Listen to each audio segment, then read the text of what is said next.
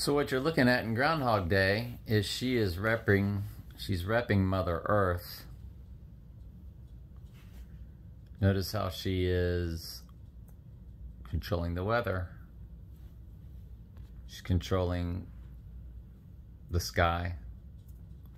And that's who he gets with at the end of the movie. Just like the Antichrist gets with Lucifer, which they showed you that. We broke that down when we did the girl with the dragon tattoo. When he has the right eye wound, Daniel Craig, James Bond, has the right eye wound and girl with the dragon tattoo.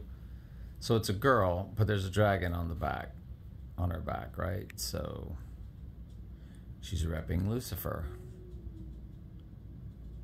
And Daniel Craig's character has the right eye wound. He even says, "Ow, that's my eye."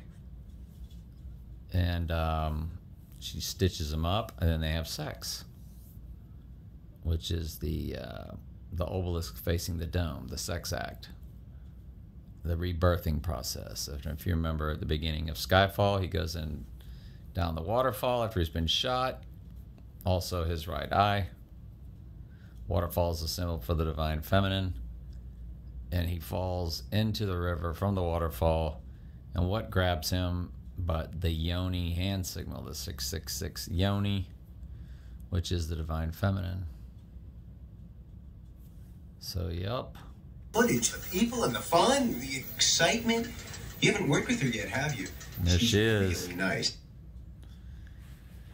Mother Earth. Anyway, love y'all.